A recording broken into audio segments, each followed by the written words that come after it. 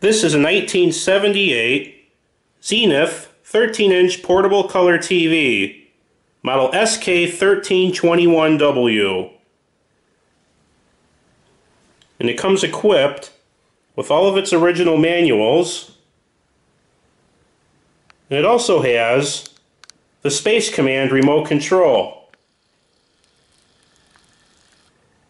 More accurately, this is called the Space Command 600Z. And it was restyled for the 1974 models, and it made its last appearance for the 1978 models. So this is the last year for the mechanical remote control. But keep in mind, Zenith introduced its electronic remote controls for the 1976 models. So the more economy lower end sets, if you can call it that, use the mechanical remote.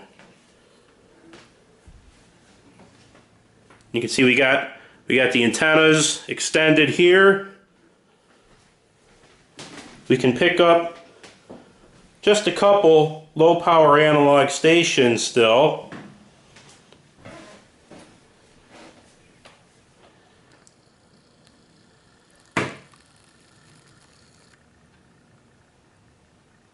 See if we can focus on that. Not quite.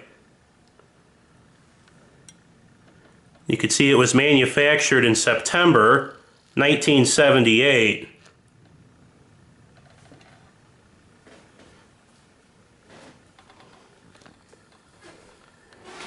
It's a very low hour set. Let's take a look at the inside.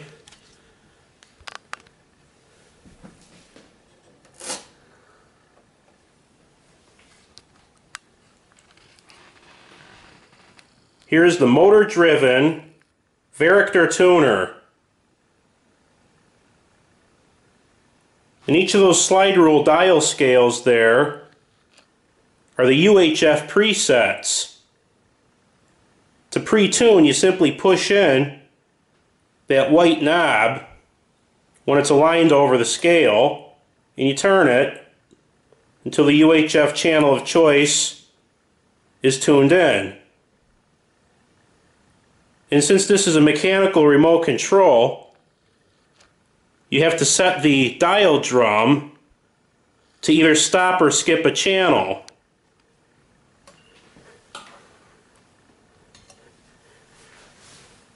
That's done very simply by inserting a screwdriver and rotating a quarter turn like so for any given channel.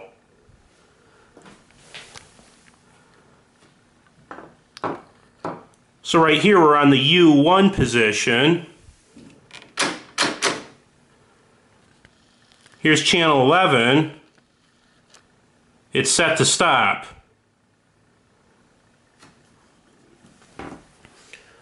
We'll see in a little bit how that all works.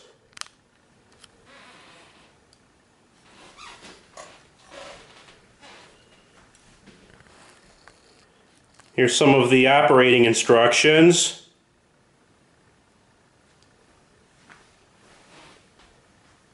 And there's the Space Command microphone.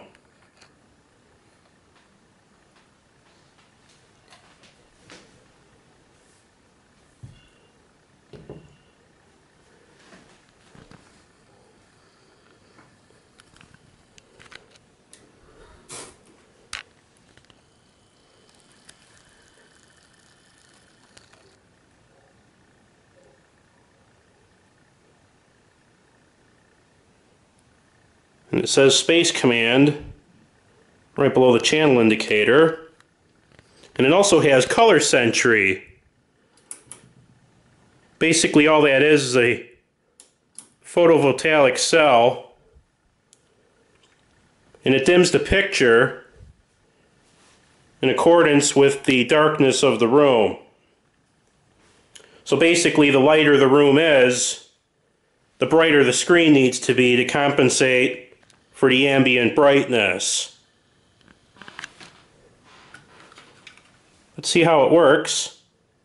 And just so you know, even though this is a mechanical remote, it's a fully electronic system with the exception of the tuner. So the volume stepper, that's electronically controlled, and so is the volume and mute steps.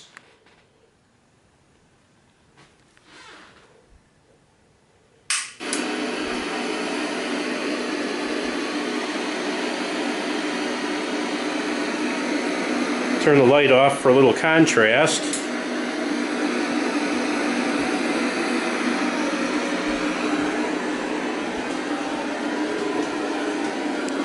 Just set the light here.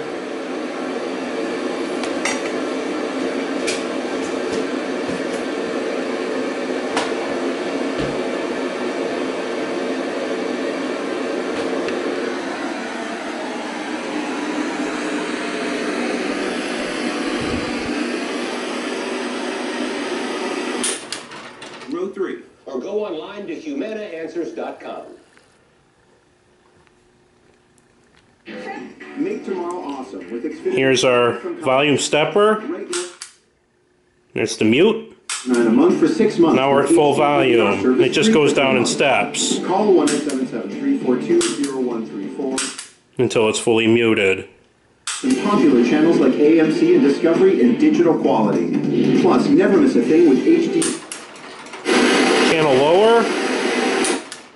HD. Channel higher. Then you got the on-off, of course, which is the teal button. TV for just $14.99 a month for 6 months. Don't forget to ask how you can get Xfinity on demand with the best in entertainment anytime on any device. Plus premium channels like HBO and Showtime. Get Xfinity TV for just $14.99 a month for 6 months with HD DVR service free for 3 months. Tomorrow could be awesome if you call today. Call 1-877. One of the most important things to know about this set, it's a Chromacolor 2 chassis, which is the vertical upright modular chassis. These are Sandra's homemade yummy scrumptious bars, Really? Rich chocolate chips. I just wanted you to eat more fiber. Chewy oaty gooiness. And then the awards started coming in and I became addicted to the fame. Topped with chocolatey drizzle and fraudulence. I'm in deep, babe. There certainly are. Fiber One. Fiber beyond recognition. Today, with the swipe of a comb, the last gray-haired man on Earth disappeared. This is how the gray era met its end. Just for men. Here you can see the mechanism now as it tunes. No mess. It just combs in. And the auto-stop formula automatically shuts off at just the right color for the perfect look. It's foolproof. New, just for men auto-stop.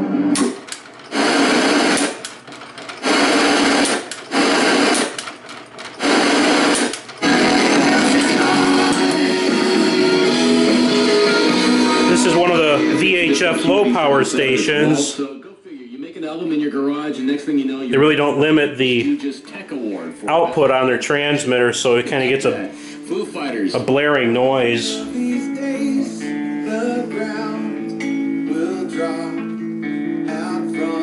But I've said in a few of my other videos, this is channel 6, and the sound carrier for channel 6 is at 87.75 megahertz. Well, the low end of the FM dial is 87.7 megahertz, so by FCC law, if you're going to transmit a audio signal that falls on the television sound carrier, you have to transmit video to accompany it. So that's why we have this televised image still. It's never been changed, and nobody's really talked about changing it either.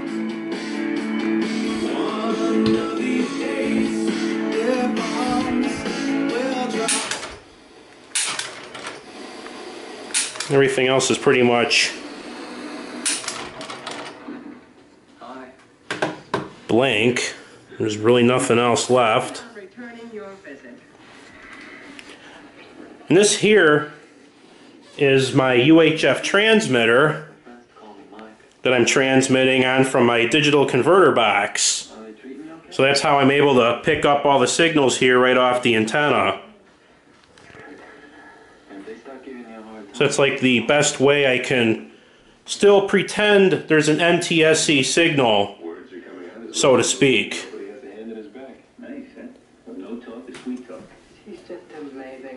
And like all Zenith Chromacolors, this one has a really sharp picture.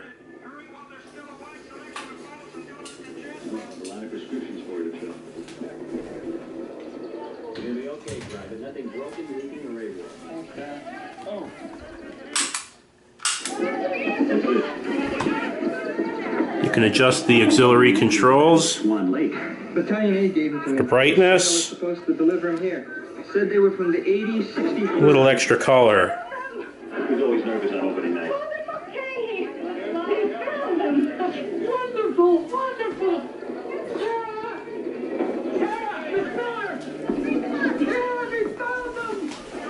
Now another thing I do with all my videos, or that I try to at least, it's nice to see what the inside of these TVs look like, so we can all have a better understanding and appreciation for just how good these TVs were. You'll wake me. So we're going to open it up, and you can take a look at the inside. It's a very particular crowd. They want all their insides put back inside. I just wanted to come by and see how you were feeling before I went to sleep. Did I make it? You're sweet to take such good care of me, Hawkeye. That's one of the... And now we'll look on the inside. And here's the chassis. You can see how well built this TV is.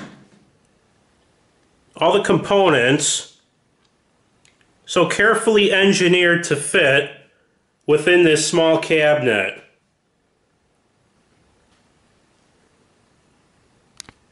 There's the motor drive. We could see the manufacturer, Mullen Motor and Coil Corporation. They're based in Rolling Meadows, Illinois. And if I'm not mistaken, they're still in business today. And that plant is still in operation.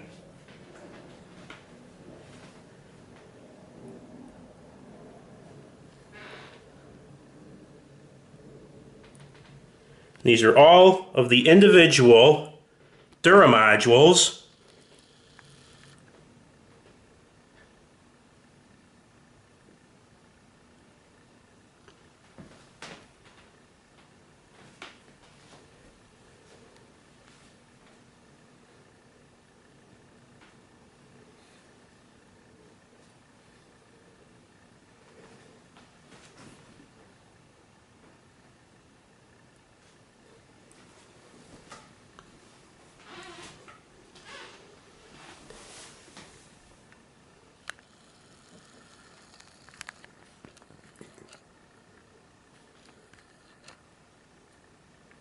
You can see this one was built in Springfield, Missouri.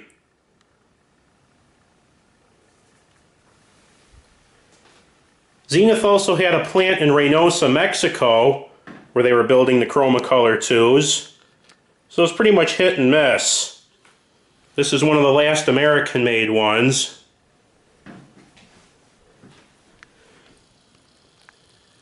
There's a few parts made in Mexico, like this right here. That's the remote control chassis. But I will admit, the quality of the parts made in Mexico are just as good as the parts made in Missouri and Chicago, because they use Zenith components.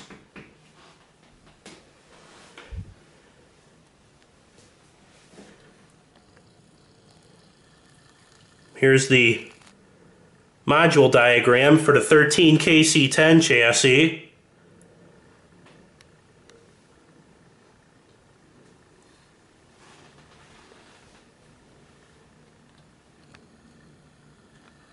So this here is like the final good TV from Zenith.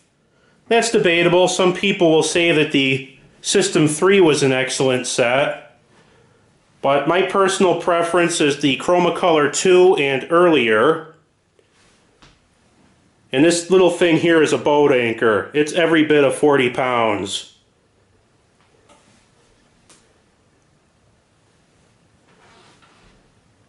So that's pretty much it.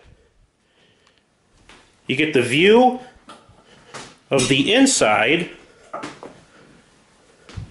and also the outside and functionality of a 1978 Zenith 13-inch Chromacolor portable TV.